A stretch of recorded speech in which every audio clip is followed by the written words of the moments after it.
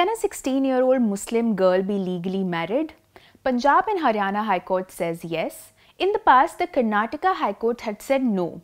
The law says 18 is the legal age of marriage, but the Muslim personal law says it's 15. And so the debate continues. In this video of KYC or Know Your Constitution, I will tell you more about the reasoning behind the Punjab and Haryana High Court judgment, what the law says, and why the confusion around the age of marriage continues. So what has happened is that the Punjab and Haryana High Court has granted protection to a 16-year-old Muslim girl who had married a 21-year-old Muslim boy. And in doing so, it noted that this was because she is of marriageable age under Muslim personal law. In its judgment, the court referred to Article 195 from a book. You can see the excerpt that the court quoted on your screens right now. This provision basically says that every Mohammedan of sound mind who has attained puberty can marry. It also says that even lunatics and minors who have not yet attained puberty can also be married by their guardians. They can basically validly get married through their respective guardians. The explanation attached to Article 195 says that when there is no evidence, puberty is presumed on completion of the age of 15 years. Now, citing this provision and Article 21 of the Constitution, which guarantees the right to life and personal liberty, the High Court basically directed police officials to decide on a protection request that the couple had filed after they got married. And this isn't the first time that the Punjab and Haryana High Court has done this, has given such an order.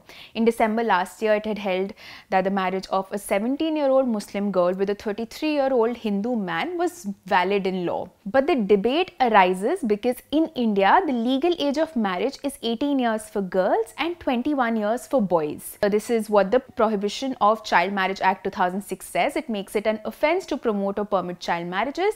This means that it's a crime if parents or guardians promote or permit or even negligently fail to prevent a child marriage. Now, according to this law, a child or a minor, like I mentioned, is a girl aged less than 18 years and a boy aged less than 21 years. So those are the marriageable ages for the two genders. In case a child marriage does happen, the law allows a petition to be filed to declare the marriage void once the child becomes a major. But such a petition needs to be filed within 2 years of the child attaining majority of marriage. This means that a girl can file a petition by the time she turns 20, while a boy can do so till he turns 23. Now, different high courts have also given conflicting judgments when it comes to the conflicts between this Child Marriage Act and Muslim personal law, and this is where the problem lies. Now, the Karnataka High Court and the Gujarat High Court, they both held that in cases of minor Muslim girls, the 2006 law will prevail over Muslim personal law, which basically means that they have said that even Muslim girls can validly get married only after they are 18 years old. But the Punjab and Haryana High Court had ruled the reverse in 2018 also, saying that Muslim personal law would override the 2006 Act. It ruled that puberty and age of majority in Muslim law are the same, and that a boy or a girl who has attained puberty is at liberty to marry anyone he or she likes, and the guardian has no right to interfere in such a marriage. There are conflicting judgments from the High Court, and there is no authoritative judgment on this from the Supreme Court as well. We did have a landmark judgment in 2017 in which a Supreme Court judge had acknowledged that this child marriage, Prohibition of Child Marriage Act is a secular act applicable to all.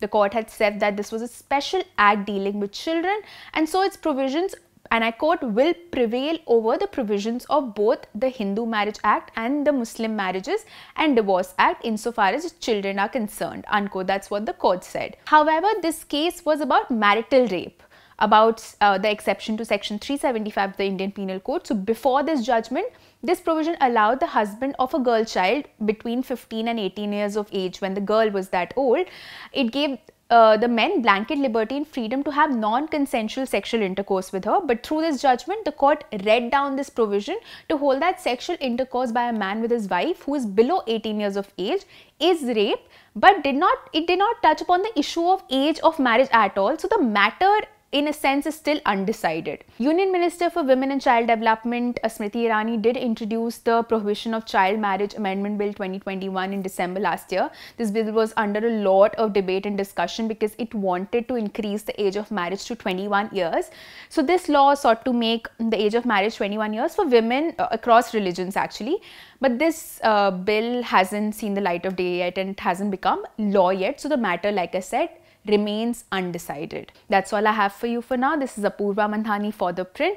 For more such videos, do subscribe to our YouTube channel and follow us on Twitter, Instagram and Facebook.